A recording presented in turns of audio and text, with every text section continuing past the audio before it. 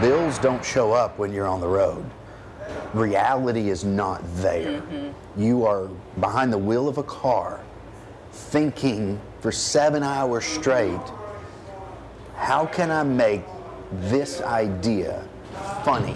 Folks, for 20 years plus we've been coming here, and as long as you keep coming back, I'll keep coming trying to find the funniest people in America before they become household names. If you're funny in Minneapolis and Indianapolis and Houston and Birmingham, if you're funny in Denver and Dallas, being funny in New York or LA isn't very difficult. I'm a Midwest comedy club guy. It's been very difficult to sell stand-up. A lot of clubs rely strictly on big names. We could just sell stand-up. Come see stand-up, doesn't matter who's on the stage. Right around 1999, 2000, the trend became come see a specific comedian. They had to have high exposure. Rope comedy is why we got into it in the beginning.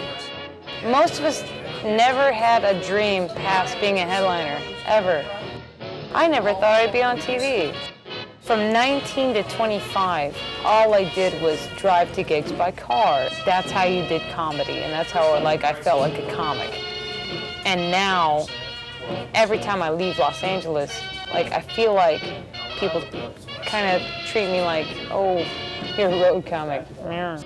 I'm like, oh, come on now. There's a whole big country out there, and it doesn't exist in LA. There's plenty of comics in Mid-America, the guys that have started in all the comedy clubs that are all across America.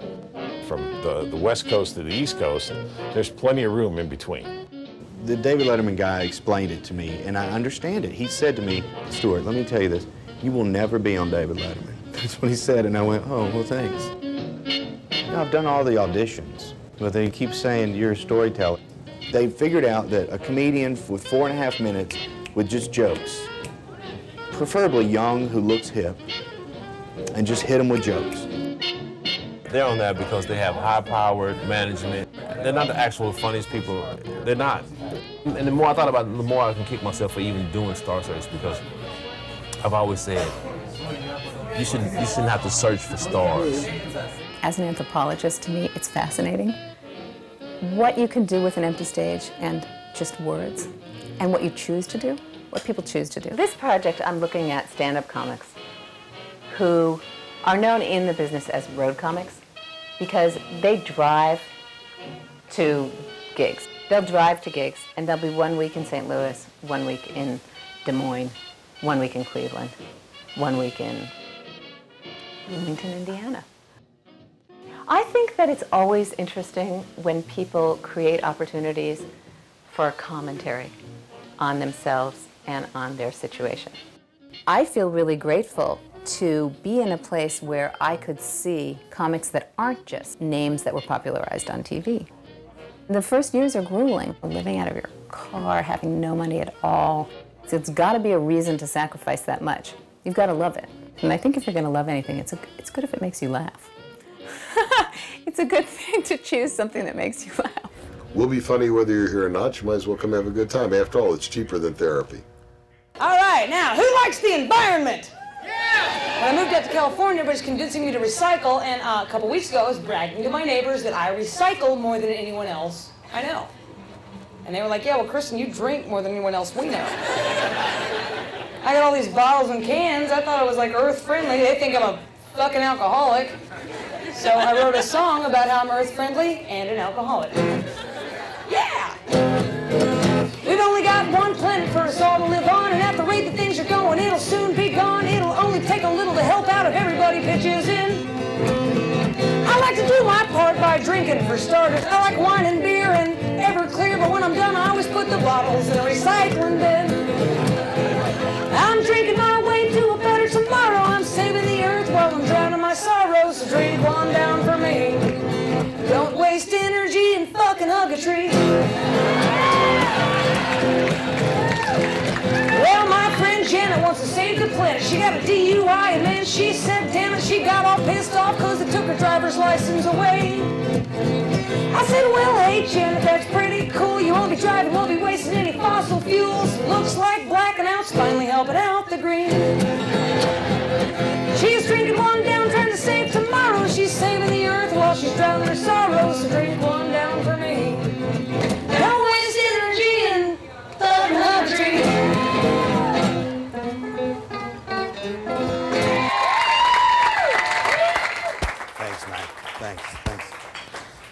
right. Hey, guys, how's it going? Good. Shit. You guys look disappointed. This is it right here. Yeah, I'm not too happy with this shit myself, to be honest with you. All right, everybody, am I on? Did they tell you guys what's going on? Did you guys documentary thing? We're making a documentary about different types of comedians that are completely, you know, unknown and dirt poor and have a mountain of debt. Yeah, that's what's going on. And you guys are like the select few that we chose, handpicked. I mean, I'm talking about, there was 1,500 people that were like, please, we're like, we don't need your dumb ass. We need these 11 that are fucking intelligent and will get the shit. I was 24 years old. I just decided I'm gonna be a comedian. Consider yourself lucky. Looking back, it's so strange. It could have been a mountain climber, anything. It could have been the manager of a Checkers. I picked comedian just out of the blue. I was in a small Georgia town. There wasn't a comedy club there. There was nothing there. So I decided that if you're going to be a comedian, it's not the type of thing you dabble in. You jump in. Just dive into the pool. So I moved to Atlanta. There's a comedy club there. That's where I need to be. I can't afford rent in Atlanta. And I gave away all my possessions, and I lived in my car. Looking back on it, there's little tricks that you maneuver, creativity to get around the system. When you live in your car, you spend so many hours a day thinking, where can I take a shower? Where can I take a shower? After a month or so, I discovered this trick. I would find a small hotel, you know, the kind with 10 rooms maybe, and I would park across the street from it, somewhere where no one really noticed me. And at 9 o'clock in the morning, the maids would come and open every door, just one by one, strip all the beds, take all the linens off, and I would just sit there quietly to myself, hidden, and I would just wait for those doors to open. And that's your chance. You have 6 or 8 minutes that the maid is not around. It's just quick. It's just real quick like that. And you throw your clothes on, and by the time you're ready, they're start banging. And I would always yell, "I'll be out in a second, I'm running late." And that would confuse them. Like, I thought I opened all the doors. What happened? And then they would walk away. And that's when you run to your car, and you're in and gone. And every single time, when you're starting that car, they're staring right at you. Like, what? You just took a shower for free? You could see that moment on their face when they realized, you just stole a shower. One time, they were banging on the door, you know, and I was on the other side of it, listening to her footsteps, and I thought I heard her leave. And I was going out like this, and I looked to my right, and I see this very large woman. She had a broom, and she was maybe 2 doors down. She's going, "You don't do that," screaming and yelling. And I went, "Oh my God." She was hitting me with this broom, just whacking me over the head. And I was laughing way too hard to get up. She was screaming at me, "You don't be getting in my room like that, boy. You ain't right in the head. You ain't right in the head." Well, it's about maybe a year later. I'm doing a show in Milledgeville, Georgia, a tiny little bar. And I walk up on stage, and the first thing I hear is, "Oh no, you ain't right, boy, you ain't right." And I look out, and she's in the audience. She's the whole show. She didn't think it was funny. I give homeless people money. Well, let me correct that. I give creative homeless people money. I was in Philadelphia. Listen to this guy. Yeah, Philly. I'm walking down Baltic Avenue in Philly, right? There's a guy standing in front of the Holiday Inn, homeless guy, Baltic Avenue, Holiday Inn. His sign said Baltic Avenue plus 1 hotel. You owe me $1. Isn't that beautiful? You have to give that man $1. Yeah. I saw the sign. I said, "All right, buddy, here, do not pass go." There you go. Boston, elderly homeless man, long gray beard down to his waist. ZZ Top's cousin. You know, this guy just walks up to me and goes, "Excuse me, you want to hear my story?" I said, "Hell yeah." He goes, "I've been trying to get into Harvard for 52 years. I said, "What has been holding you back?" He goes, "About $295,000. $2 I gave that man. I said, "All right, man. Here's $2. You put that money towards your education." San Francisco, I turned the corner of a building. Homeless guy sitting cross-legged on the sidewalk. He's a cool-looking guy, completely bald, not a stitch of hair up top, but he had 2 giant sideburns. They just started and went down. He looked like he was in parentheses.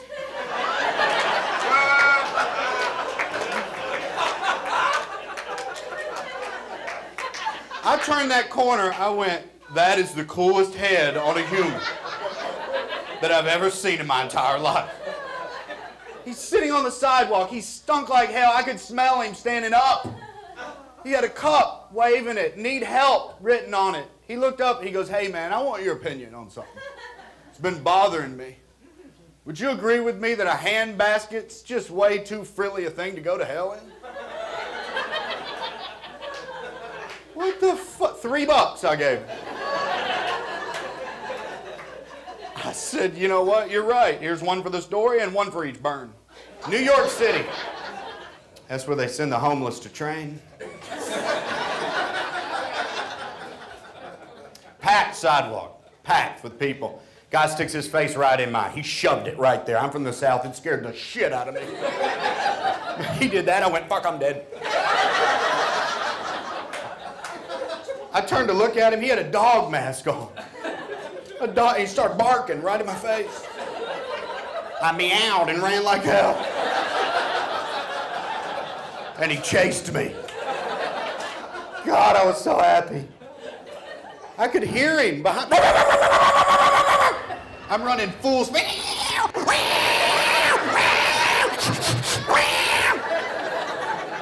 He tackled me on the sidewalk. Bam! I gave him $10. I'm laying there, I'm sweating, I'm minus $10, and I'm laughing my ass off. Some guy walks by and goes, you know, if he could run, he could work. What? He is wearing a dog mask. That level of creativity is unemployable. Where's Dog Boy gonna... I got fired from the fucking Dairy Queen. Stuart Huff. He's originally from Campbellsville, Kentucky. We saw him and we went, boy, I can immediately use this guy virtually anywhere. What he does is pretty clean, it's clever, it's his own. This is the kind of person we want to support. Kristen Key got to us out of Last Comic Standing because it's still called show business. And I have to have people that I can promote. She's a preacher's kid gone bad. Oh, Louisville, Kentucky. Swear to God. Yeah! I've been all over the country. I've seen 42 states. I've been to Alaska. I've been to Hawaii. But there is nowhere I would rather be than Louisville on a Saturday night.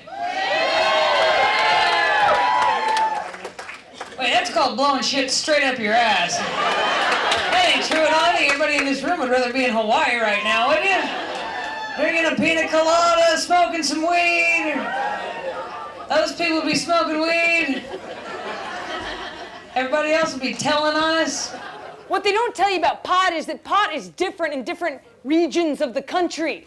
I thought that Amarillo, Texas dirtweed was good pot. I moved to California where they have good pot. And everything changed. Because I remember in Texas, like, you'd smoke pot and want to, like, eat some food and watch cartoons. Whoopee! I smoked that good pot in California. Holy shit, I had to kick everybody out of my apartment, stare at my closet, and make sure my pants were still there. Mild paranoia is when you get scared of things that make sense. You know, like the cops are gonna come because they're telepathic. Or your mom's gonna call and smell it through the phone. Smoked that good pot, I got major paranoia. Like, I got scared of food that had faces on it. You don't think about it very often, but packaging companies put people's heads on your food all the time. You know, when you're normal, it's no big deal. You're stoned, your kitchen can become a very frightening place. I turned the corner, I was like, yeah, Uncle Ben, quit eyeballing me, bitch, that's my rice. No, they're everywhere. You got the Chiquita Banana Lady, the Quaker Oats man trying to convert me. Little Debbie looks like a little whore. I lost my shit when I saw Mrs. Butterworth. She's the bottle, you know. Syrup's no fun anymore when you're pouring somebody's life juice onto your pancakes.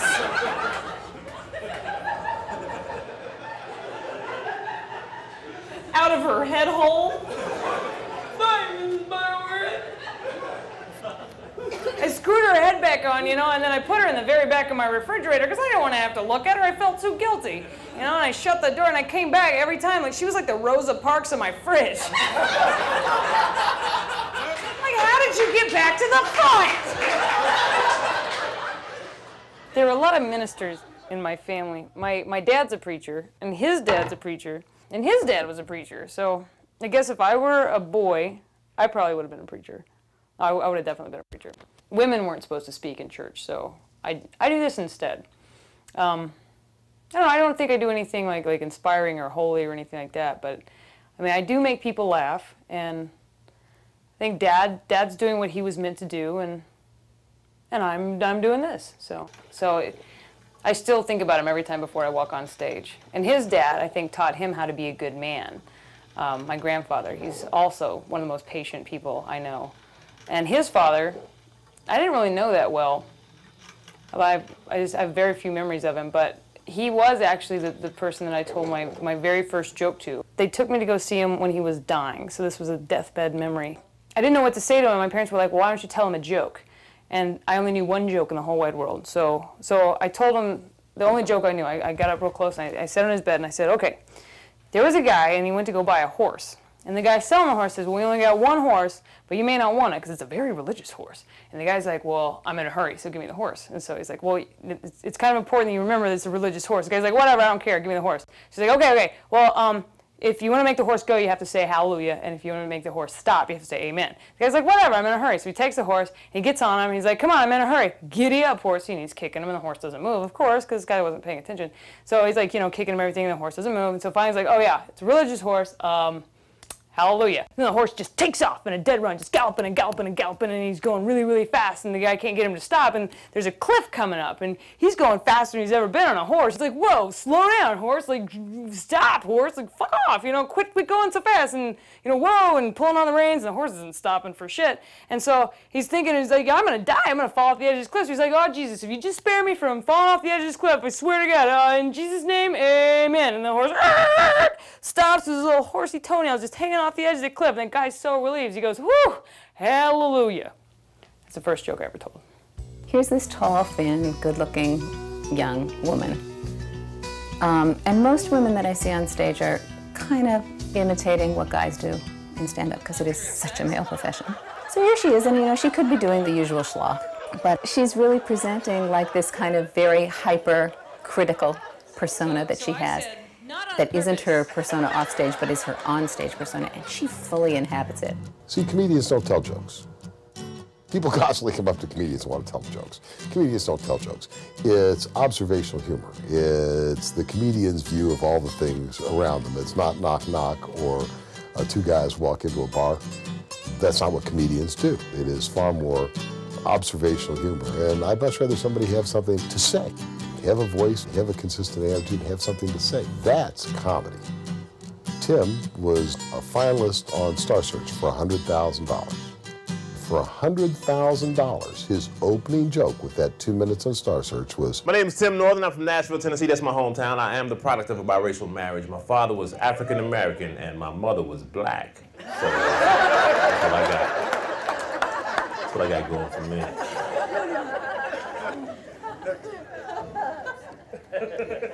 Found out my grandfather was colored. So I'm dealing with that and stuff. As a kid, my family, we were funny. We had a funny family, not just looking. But we were funny. My father was very witty, and my mother was really silly, I remember the first time I realized what stand-up comedy was. My uncle, he came over to my house with an album, Richard Pryor album.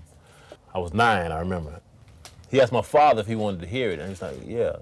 He said, what about the kids? He was like hell, they've heard me use those words before, So he's like, okay. So my brother and I listened to it with them, and it was funny, man. I mean, half of it I didn't know what they were talking about, but the one half that was funny, that I did know, I just knew was funny, and I thought to myself, this is brilliant. I mean, a guy can just talk for an hour and make people laugh.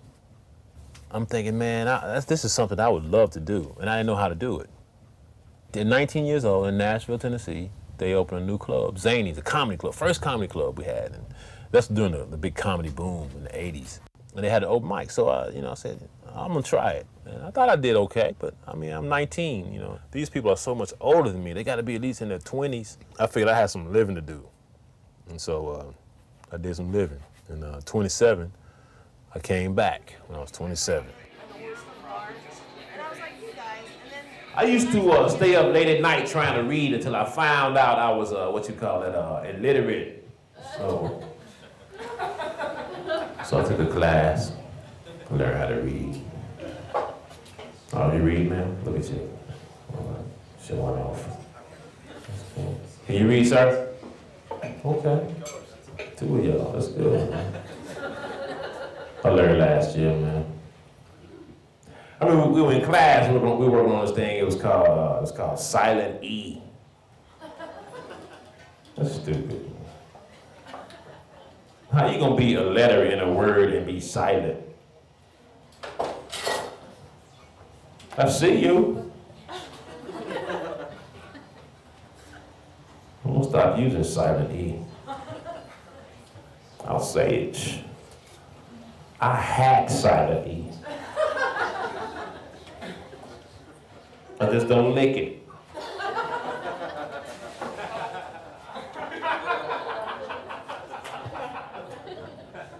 Silent is a stupid, man. Silent G, silent K, silent B, that's just dumb if you think about what I'm saying. Silent B is dumb as hell. Okay. I guess I'm not the only one that needs to take that class. I guess that joke was a little too subtle for some of y'all to pick up on. Okay. When I first started, I would drive 20 hours straight. Now, I can't do 20 hours straight. I have to get a hotel, split up my trips. I fly more than I used to. A lot of people wonder, is it hard to have a family to do this? And I say, no, if you got a good family, if you got good intentions, then you're gonna make it work. There's very few guys that aspirations are, all I want to do is work the road. Early on, the young guys think that would be great. God, if I could just fill my calendar with 50 weeks of work, it'd be my paradise. They do that 2 or 3 years, it's a tough life. It's not as glamorous. A lot of lonely nights in a hotel room, a lot of driving for 10 hours and having a horrible set and having to drive back or drive another 5 hours to your next gig. If my son told me he wanted to be a stand-up comic, I would absolutely tell him, I'm not letting you. I'm not allowing it. If they're in B rooms, they're headlining B rooms and haven't moved out of that. And this is what I call like the road dogs that have been doing this for a long time. The guys that get in their car and drive 250 miles to another gig and start on Wednesday and work through the whole week, and then the following week they do the same thing and drive to another gig. Well, they're making a living, yet they have to pay for their car, their insurance, their gas. So, it's an okay living, but, I would suspect that you might want to move along a little bit, I mean, there are circuits out there that, these guys have been on for a long time and, they continue to be on it. I don't know if it does a service to them or not. To me, it doesn't. It doesn't do them any good. Well, comics aren't going to want to hear this, but it has to thin out. There's just not enough work, and there's too many guys just trying to hang on to their dream right now. So there was this big comedy boom that everyone talks about. It's kind of like an origin myth for stand-up comedy. We went from like 10 clubs in 1980 to 500 clubs in 1985. The 80s was the comedy explosion. Lots more clubs, lots more comics, and then the crash came around between 92 and 95, where there were too many people who weren't really artists trying to make a buck doing comedy or just have a good time really doing comedy, and it couldn't hold the audiences. Clubs started closing and comedians went into other fields. The clubs have limited their times. A lot of them are only open, Thursdays through Saturdays, so you don't get that much time, that much stage time. Stage time really makes you better, period. That's the bottom line. If you want to be a comedian, that is your desire, you need stage time. You've got to get up.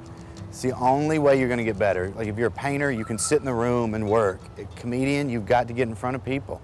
And when I started, that's a hard thing, to let somebody else put you on stage because you are bad. So why would anybody put you up, you know? So I signed up at the Punchline in Atlanta, Georgia. I signed up 12 weeks in a row. And there's, like, Tuesday night was open mic night. They put up 4 people on Tuesday night, and I would wake up Tuesday thinking, maybe I'd get up tonight, you know? And it's such anxiety. You're so excited and frightened, scared to death. And then 8 o'clock, I'm not going up. So it was just like every week, it was like, I might get up, and you'd have to wait 7 days to find out I'm not going up again. So one day I just decided, why do I have to do this in a comedy club? What is the rule? Was there some kind of law that says there has to be comedy written on the building for people to enjoy my horrible jokes? People can enjoy my stupidity anywhere, you know? So I don't know what it was, but I just decided I can go up anywhere I want. So I started going up at Kmart. I'd stand Kmart, 2 a.m. I'd stand in the electronics department and just stand there, you know, with my notebook. So, and people would, I'd just tell jokes, that's it. You know, and people they never came close to me, but you'd always see a head over a rack of clothes or something looking, and occasionally someone would come over and go, what are you doing? And I would tell them, honestly, I would say, look, I'm trying to be a comedian, and I'm trying out my jokes, and they would always say, well, sometimes they would say, all right, let's hear them, come on. And I would tell them a joke, and then they'd be like, I understand why you're at Kmart. But you know, that's the thing. America, we love success, don't we? And it's a shame to me because failure's beautiful. Failure's so great. It is. Like, every success story that there is whatever, bland and boring. And then there's a whole stream of failures that is fucking interesting as shit. People trying stuff that didn't work is so much better to me than trying it and it did work. The Wright brothers. Wright brothers, big success story, defeated gravity. Fuck them, they suck. All they did was screw up a good time. That's it. You ever seen that old footage of people trying to fly before they got it? Isn't that beautiful? There's a guy like, honey, I have a barrel and 2 curtains. I'm solid, push my ass off the mountain. That's so much better. There's a guy with ice skates on with a rocket pack strapped to his back.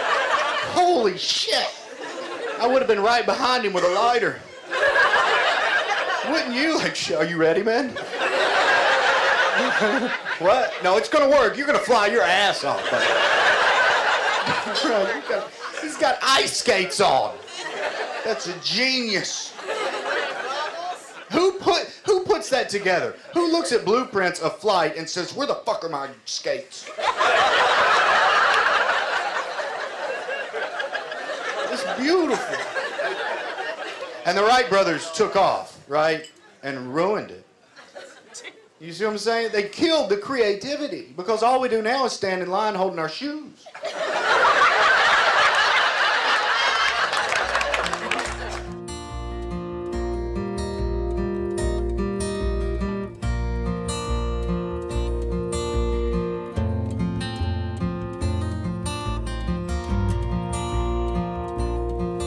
Very good with technology. My brother got me a GPS system for Christmas, and I cannot figure out how to make it give me directions. I can just change its accent. So right now it can tell me I'm lost in 4 languages. And I don't understand why they pick the languages they do. Or like an Australian male. Man, he distracts me. He sounds like Hugh Jackman in interviews. I'm trying to drive, he's like, hey there, 10 left. I'm like, okay. 10 right on Hollywood Boulevard. I'm like, Wolverine. No fair, I have heated seats and I can't multitask. Then when it comes to American, who do we have? We have this chick called American Jill. 0.1 miles, turn right. I'm like, why pick that accent to represent all of America? We have so many fun accents out here. Like, why not pick something we all know? Like where's the redneck white trash GPS lady? She'd be fun to ride around with. Just turn left at the light, look out for that cow. Woo! She doesn't tell you to go straight. She tells you, Dukes of Hazzard, the overpass. Come on, pussy. She doesn't even run off a battery. She runs off of liquor and Pall Malls. East Coast could have their own GPS lady, but she'd be all kinds of bitchy. Hey girl, here's what you're gonna do. You're gonna turn left at the light, go into Sal's Donut Shop. Hey you missed your fucking turn. Go up to Minnesota, let them have their own GPS lady. She'd be by far the friendliest GPS lady of them all. You know, like, oh yeah, sure, I know how to get there. That's a super destination, okay. Let me think, okay, now you're gonna go 2 miles. You're gonna pass a Red Barn, then a Walmart. Oh God, oh no. Oh crap. Oh no. Oh, you should probably turn around. At least once a year, I would drive from Amarillo, Texas to Missoula, Montana. That's a 24-hour car ride. That was the beginning of a tour that would last 4 weeks. About 8 hours between gigs. You drive your ass off during the day to get there in time, and you show up and you shower, and you get to the gig, and they tell you you're late. You do an hour, and then they get you so fucked up on alcohol that you're like, God, and you sleep for about 3 or 4 hours, you wake up the next morning and drive another 8 hours. And that is every day for 4 weeks. You come off that tour going, oh, I should go back to college. And then about a week later you go, no, I'm back in it. Yeah. Continue 0.5 miles, then turn left on East 3rd Street. I have a friend that looks just like an owl. Just like an owl. I went up to him, I was like, hey man, somebody thinks you look just like an owl. He said,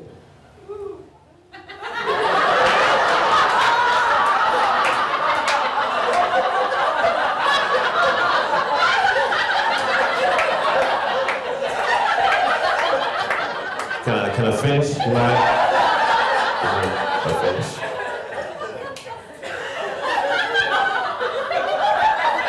Anyway, he said,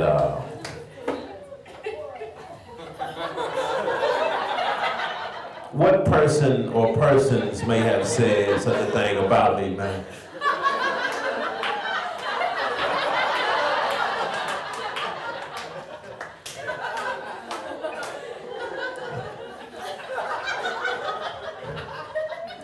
Then he flew away.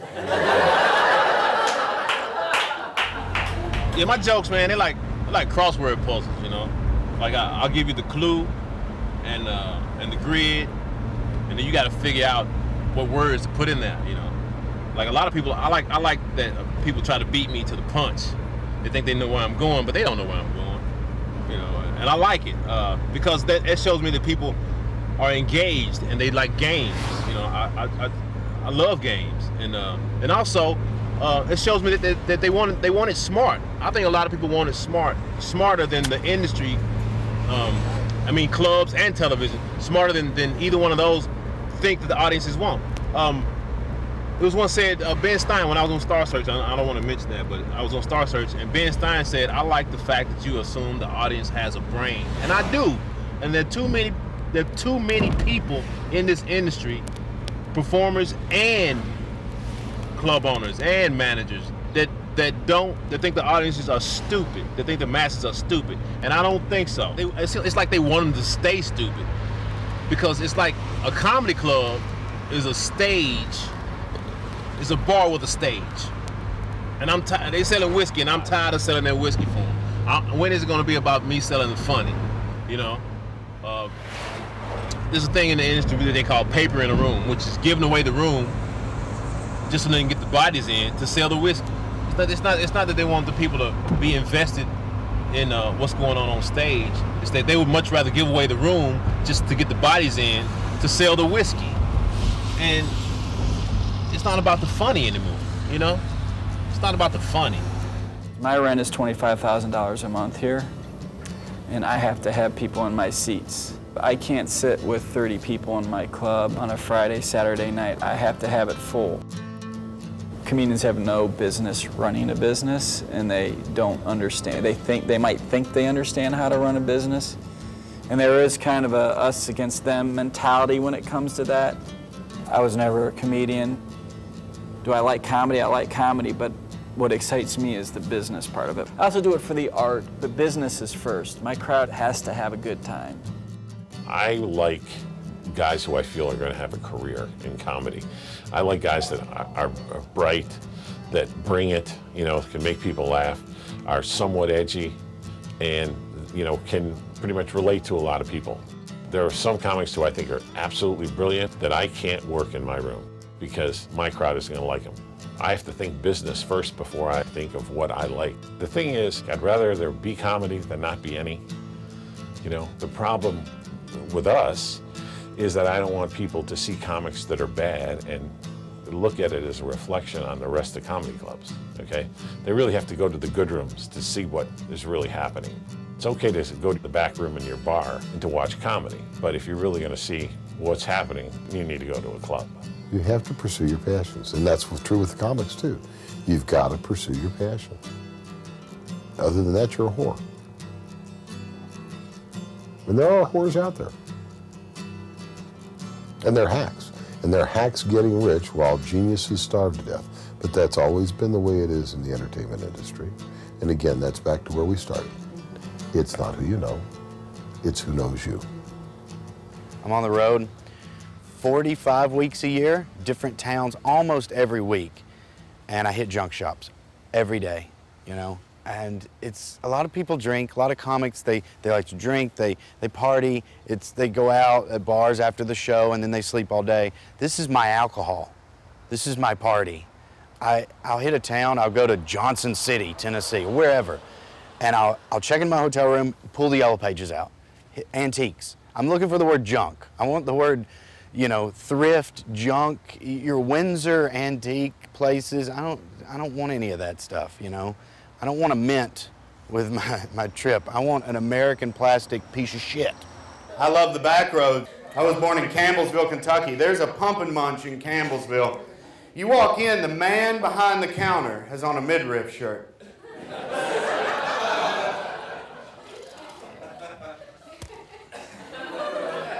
Shirt? No. The glass case is my absolute favorite. I don't know what it is. Every choke and puke has to lock up the good shit. The ginseng, the horny goatweed pills, sword. It's a samurai sword and a Pump and Munch, guys.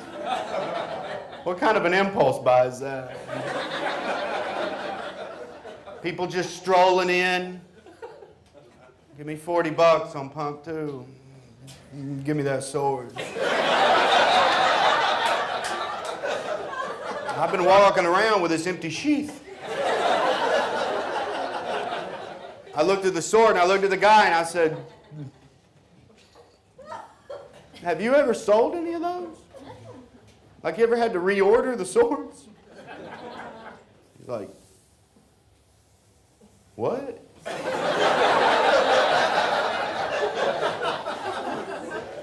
When would I need to own a sword? When would I need that? He looked me dead in the eye and goes, hell, when you need it, you'll know it.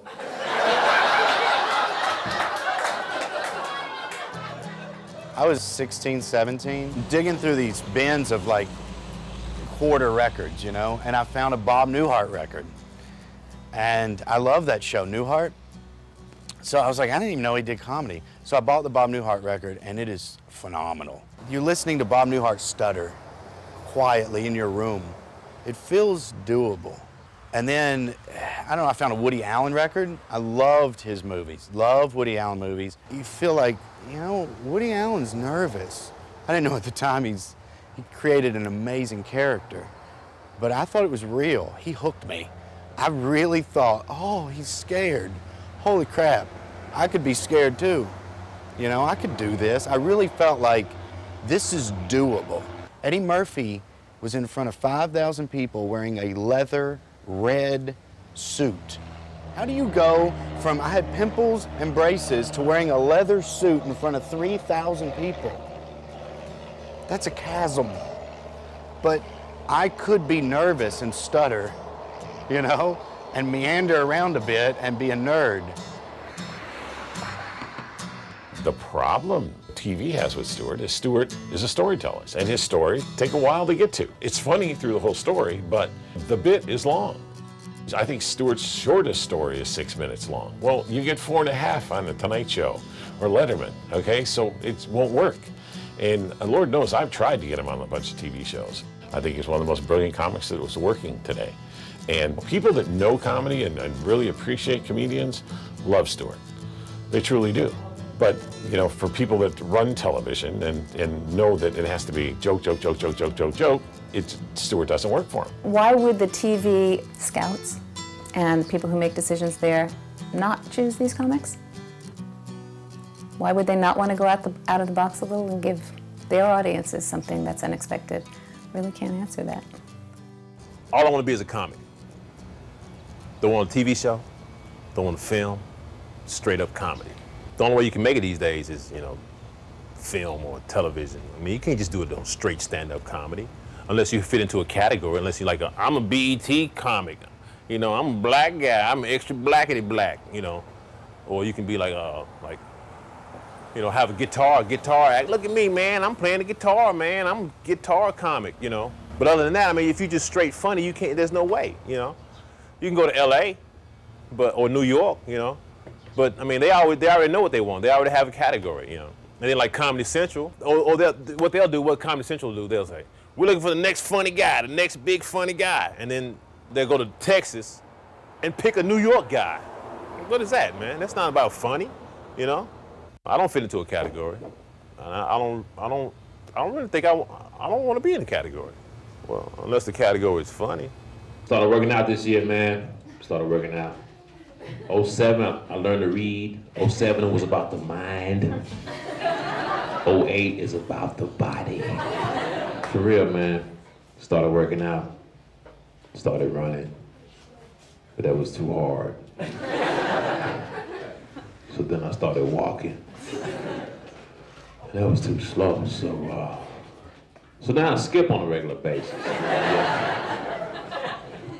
Oh, it was tough at first, you know. I would lose my balance. So I got me a trainer. Then he would hold my hand and show me the proper technique, you know, of skipping. You know, because he was 8. So now I'm skipping on my own. I skip like 3 miles a day. Well, actually, I skip on Mondays, Wednesdays, and Fridays.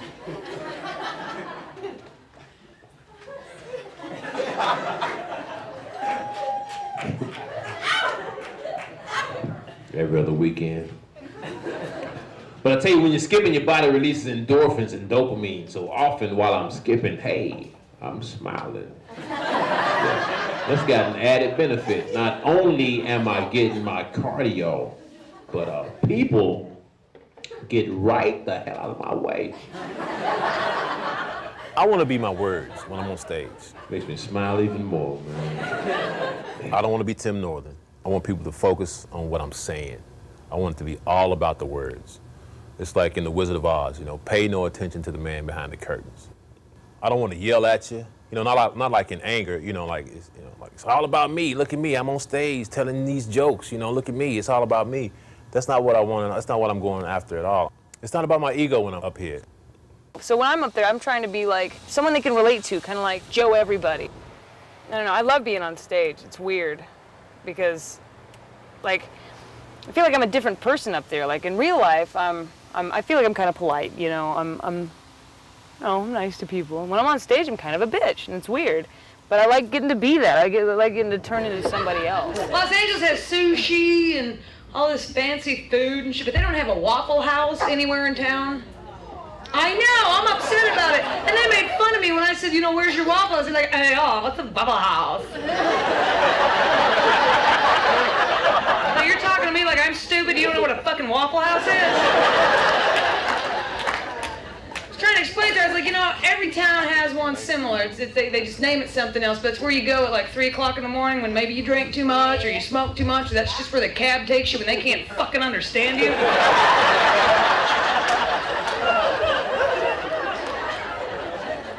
It's happened to me a few times. You get in the back of the cab, I don't blame the driver, because you get in the back of the cab and they're like, where would you like to go tonight? You say, ah! Waffle House it is. I love the Waffle House. Not just the food, they got great food. They're world famous, of course, for the waffles and those hash browns. You can get your hash browns scattered, smothered, motherfuckered up.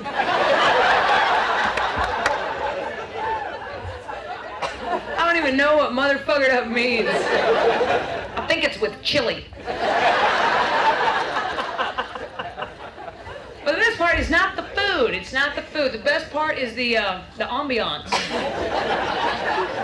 I mean, the wait staff, the people that work there, what an interesting barrel of circus freaks these people are. Holy shit. Some guy greets you at the door, he's just got legs, arms, and teeth pointing every which way. Welcome to Waffle House! I don't mean to be rude, buddy, but how are you even alive? They're all so friendly there. They're all friendly. What do they say any time of day? Morning! It's 4 in the afternoon. Morning! I think those are the ones that only have 2 words that they can say, and that's morning and coffee! That's all they got. But they do get friendly with you. Those waitresses get real friendly. Any other restaurant you go to, the wait staff gets kind of personal with you, so you tip them more. Like, hi, welcome to Outback. My name's Judy. Would you like an awesome blossom? I have a daughter. I'll be right back. Right, so you tip her an extra buck because she has a daughter. Now, at a Waffle House, they will get uncomfortably personal with you. Tell you a little bit too much about themselves before they even take your drink order. Right? And they don't come up quietly. They scare the shit out of you with that morning shit. So they're trying to color on a menu. Next thing you know, Martin, welcome to Waffle House. My name's Trish. Do you want sweet or unsweet tea? I'm only working here until I get my kids back. I used to have a meth problem. I'll be right back. So I started doing stand-up when I was 19 years old in Amarillo, Texas. I remember I went to an open mic night on a Wednesday, and I absolutely fell in love with it. I did my set. I put the mic back in the mic stand. I went home like with all these thoughts in my head, and I quit my job, I quit college, and I thought, this is what I want to do for the rest of my life. When I first started out, I just wanted to do some jokes in a comedy club in front of an audience and for them to laugh at me. And then after I did that a while, my biggest dream was to do comedy on, you know, the big stage where you walk out from behind this curtain and you see this TV audience, you know, and you tell your jokes and they love it or whatever. And I got to be on TV, so I got that moment. And so now I spend most of my time trying to figure out, well, what do I want now? People always ask me the same thing. Is it true? And I always say, probably. I travel all over the country. I meet people. I watch things. I see things. And I cherry pick. Something happens and I go, that right there. That's what I want. And I pluck it out and I move it away from all this. And then I build it over here. My act is not about what the world is. It's about what the world could be. That's when I'm happy. When my best shows are when I believe it. You know what I mean? Like I'm here. I'm about to go on stage and I'm right here. And I actually believe that the world could be like I want it to be. Those are my best shows and I can't wait. I can't wait to go out there and say, look at what I found. Look at this. We can all do this if we want to. You know, and my worst shows when I don't feel it. And I can't fake it. Some guys can just turn it on like a switch, you know, and they can just go out there and be, I can't do it. I don't know why. I get depressed, you know, and I don't believe it, and that's when it's just not good. I'm an observer of life. I'm not a participator, you know, and then I come out here and I tell you what I found. Is it true? Like this thing lately, I've been talking about this beautiful bird. It's just this little bird, and it wants its mating ritual or whatever. It builds a nest for two, and it takes time and just delicately puts it all together, you know? And it flies around, and it collects blue objects, and it places them exactly the way he wants them in front of this nest. And then he dances. When the female comes around, he just puffs up and he dances his little ass off. And I'm too insecure to do that. That is not who I am. In my living room, I'm working on this bit, you know what I mean? I'm writing down all the details. And then I actually wrote down, I'm not lying, I actually wrote down, and I will dance here. Because I couldn't practice it, because it was me in my living room. But when I go here, it is not me. This isn't me. This is the bird. I'm the bird right here. and I want to dance. When I'm the bird, I want the bird to dance like he's already got her. He's already got her, now he's just impressing her. That's all it is. No matter how many times he gets rejected, that's what I want, all of it. And that's what it's all about to me. Everything I've ever talked about, everything that, you know, the people trying to fly, it's so passionate, you know? They're giving it their all, you know? The bird, the flight, the kid with the gear shift and the Cobra head, all of it's the same thing to me. Is it true? Probably.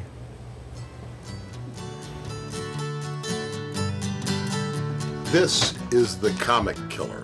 It's a dangerous thing, not for professionals only. I tried those breathe right strips. They don't work, but Excuse what? me. Excuse me. Oh, okay. Okay, yeah. Excuse me. I'm sorry. A man walked into a bar and said, ouch.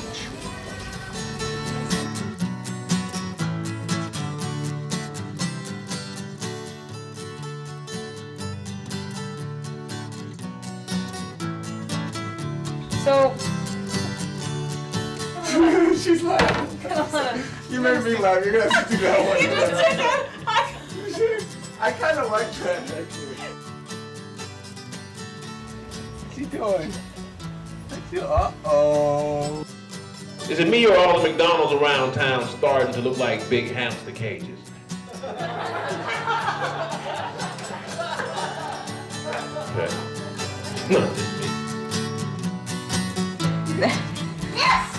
Really, at the end of the day, you'll never be fine. Putting a screwdriver in your butt and laughing and running naked through the living room. No. You can't write funny. It's impossible. Since I met you to this day, my chances of being famous are zilch. When we met, I had about a 7% chance of actually somebody not showing up for Letterman, and I happened to be hanging out smoking a cigarette out back, and they went, holy shit, get in here. It was like a 7% chance, and now there is zilch. It is not happening. Everybody has said you are not getting on television with your material is way too long. So now you can enjoy it more? Now just doing this? This is what I do, this is what I want to say. I know that the consequences of what I do tonight are I'm happy and they're happy. And it's going no further than that. Yeah. You know? So I can just... I like that. See, I love that. We had an shared experience here, and you made people happy, and you were happy. I love that. Let's do more things like that.